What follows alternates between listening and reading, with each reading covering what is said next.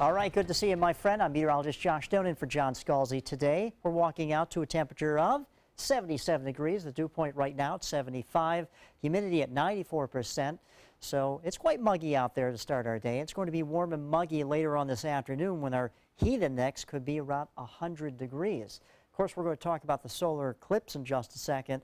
And then later on this work week, we're going to have a plume of tropical moisture come back into the area to bring us widespread showers and maybe some thunderstorms. As far as the shower activity right now here on the radar in the Gulf of Mexico and moving up to the north and west and away from the peninsula of Florida, thanks to dry air aloft, and that's helping to push all that moisture away from us, so our radar remains very quiet at this time. Nothing to show you here other than off the coast of Tampa Bay and Anna Maria Island, well offshore, we have a few stray showers out here. All right, the big story today is the solar eclipse. We're going to break this down for you. As we all know, the Earth rotates around the sun and the moon rotates around the Earth, but every once in a while the moon actually comes in between the sun and the Earth and casts a shadow on the Earth.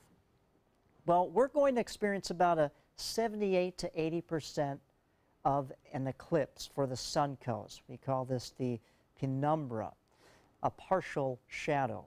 The umbra is actually the full shadow of the moon, and that's going to be about a 67-mile wide swath starting from basically the coast of Oregon and going all the way to Charleston, South Carolina. Only 67 miles wide of complete darkness, and people are going to experience that. But obviously for us or anywhere that when this solar eclipse happens, you obviously don't want to look directly at the sun. Sunglasses are not going to protect you. You really need a special solar filter to look at this.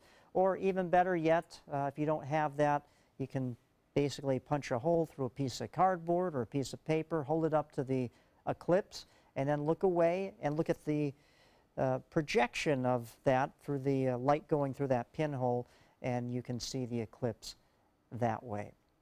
As far as our forecast for the eclipse, expect partly cloudy skies today. The maximum eclipse will take place about 2:50, 2:51 this afternoon. But again, for us, about 80% of this eclipse will take place here through that 67-mile wide swath from Oregon all the way down to Charleston, South Carolina. 100% of the total eclipse will take place. But some areas here in the lower 48 experiencing some clouds and shower activity, so some of those people that want to see the solar eclipse will have to go elsewhere. As far as our futurecast goes, other than a few passing clouds over the next few days, nothing really to show you other than this tropical moisture coming in from the Atlantic, and that's going to help increase our rain chance as we go through the latter part of this upcoming work week and into the weekend, with about a 60 to 70% chance of widespread rainfall.